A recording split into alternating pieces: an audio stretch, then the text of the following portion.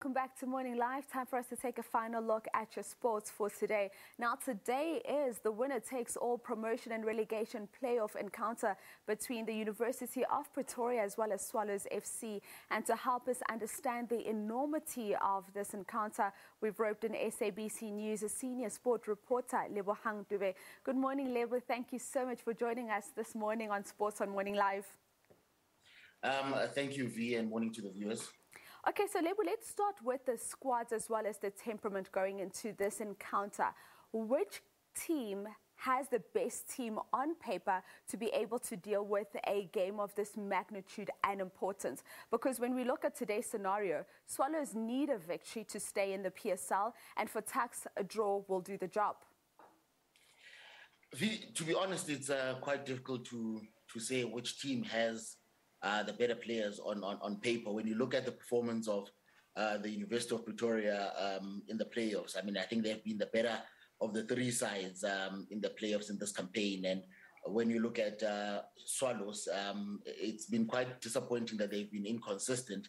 But when you look also at how they've played in the campaign in the DStv Premiership, I mean, it was a disappointing campaign for them. But when you look at the players they have on paper, Swallows, you could argue that they've got players that have perhaps the better experience, looking that most of the players have played at least 2 seasons now at Swallows in the DStv Premiership. And when you look at the University of Pretoria, it's players that will be looking to, then gain promotion and get that exposure.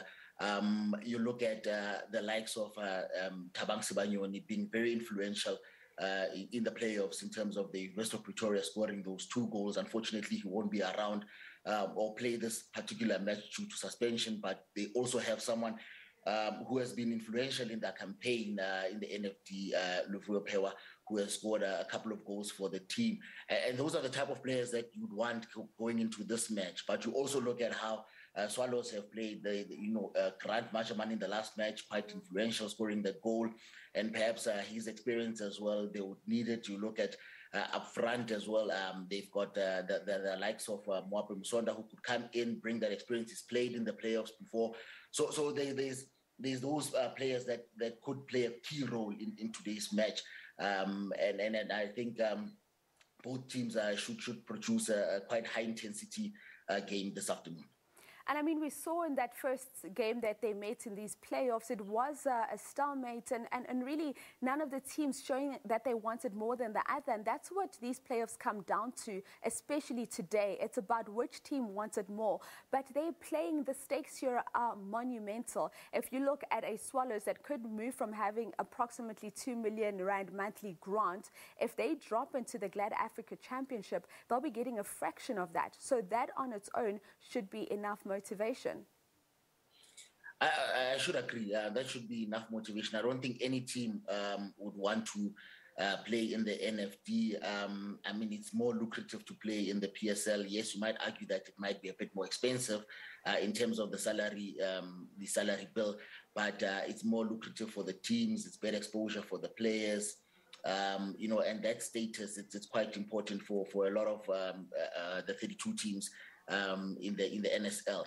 And if you look at, again, going back to the game that they played, the first leg between the 2 teams, it was a stalemate, as you mentioned, but it was quite interesting and quite exciting because the match was played at high intensity.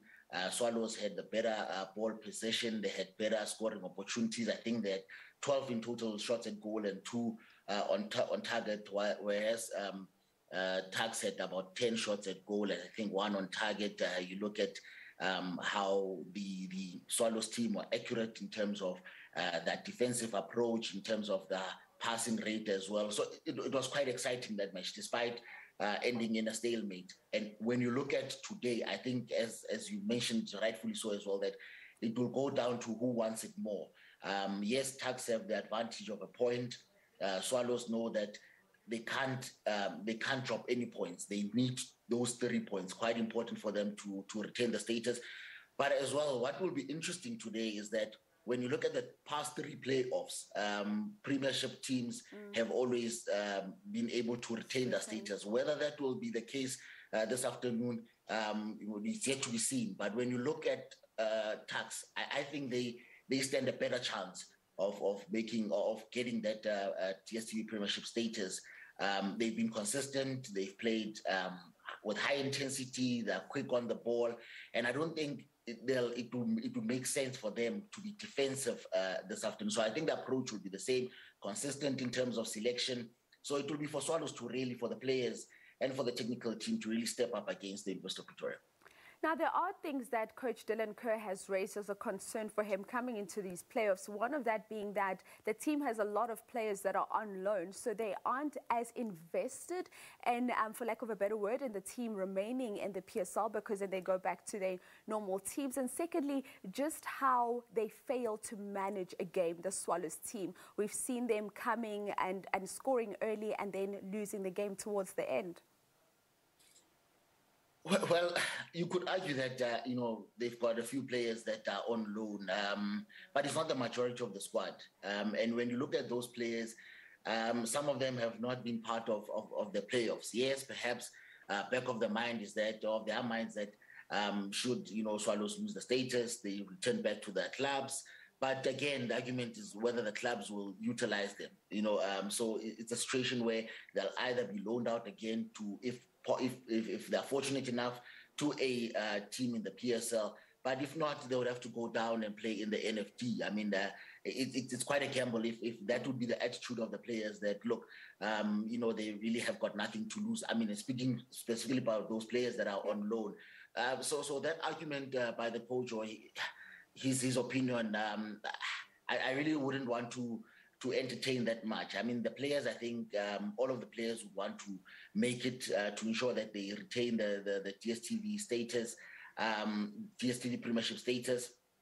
I think they some of them know that they've played in the NFT and they know how difficult it is when you look at the squad complement of Swallows. So I don't think the players would go there without giving the 100%. It's just unfortunate that it's been a complete bad campaign for Swallows overall.